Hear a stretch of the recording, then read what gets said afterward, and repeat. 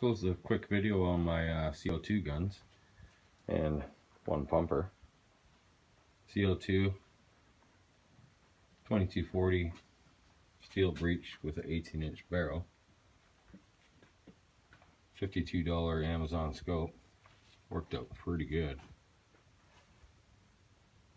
3x9 by 56. And this is my first CO2 gun. The Beeman QB78. Pretty accurate. Had that scope on it first. Then I bought that one.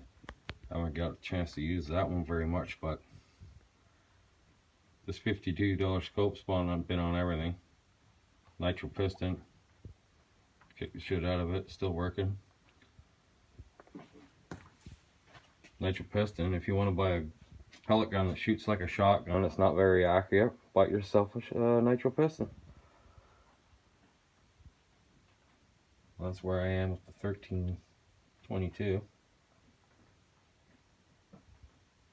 I need this stock and whatnot. This one I'm hoping to get the powerlet and eliminator for as well. And CO2. Yeah, I'm sick of those. Anyways. 2240 QB78 1322.